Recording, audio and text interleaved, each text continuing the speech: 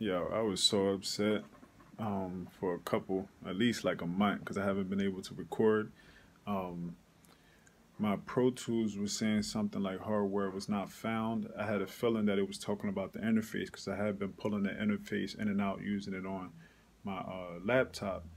And um, come to find out that was the issue, but that's the first time I ever got that, that message coming out. Hardware not found. Wouldn't even open up my Pro Tools. So I did everything. I uninstalled Pro Tools, uninstalled all the drivers, uninstalled my interface driver, reinstalled it, still getting the same message. So I was like upset, man. I stopped trying for like a long time. For it's been what, 2 months that, in those 2 months I was trying here and there, and then this time I looked on YouTube looking for solutions, but nothing was really clearly stated. And I'm gonna clearly state it for you right here, is that when you reinstall everything, the Pro Tools, your interface drivers, your interface cannot be plugged into your computer while you install it while it's installing, pretty much, and when it lands onto the computer.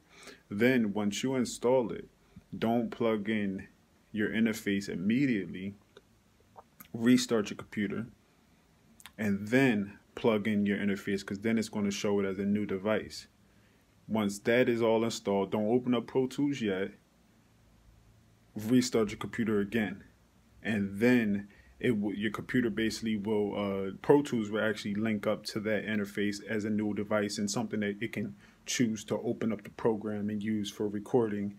And just restarted my computer for the second time, and it's good to go. So studio time in the near future, new songs in the near future, 2018. It's on.